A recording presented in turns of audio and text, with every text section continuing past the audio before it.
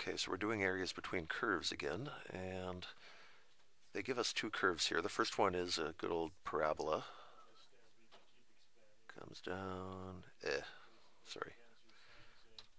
Bear with me a moment while I obsess over the shape of the parabola just a bit. That's a little better.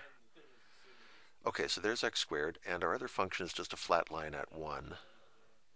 So, good. Okay, so there's our two curves, and they want the area that's between these curves and that's only in quadrant 1. So if they just said between these two curves, I would be taking all this area between the red and the blue, but they only want the quadrant 1 section, which means we are only doing this. So how do we set up an integral that'll make that happen? It's an integral from, well, it starts at 0. That's the left edge of quadrant 1. And it'll end over here at, where's that point of intersection? That would be where x squared equals 1. That's where these two curves are crossing. And that would mean x is either positive or negative 1. Positive 1 is on this side. That's going to be our upper bound. Negative 1 is irrelevant here because it isn't in quadrant 1. They've told us to ignore it.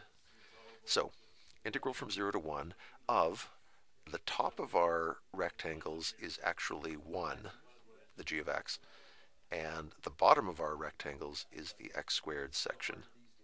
If you get that backwards, you'll have a negative sign on your answer, and that might give you a bit of a scare until you realize where it came from. So, if we antiderivative this, the antiderivative of 1 is x, the antiderivative of minus x squared is minus 1/3 x cubed, and we're doing that from 0 to 1. So if you plug 1 into it, you get 1 minus 1/3. If you plug 0 into these, they both vanish and we just get 0. 1 minus 1/3 is 2/3. That would be the area between those two curves.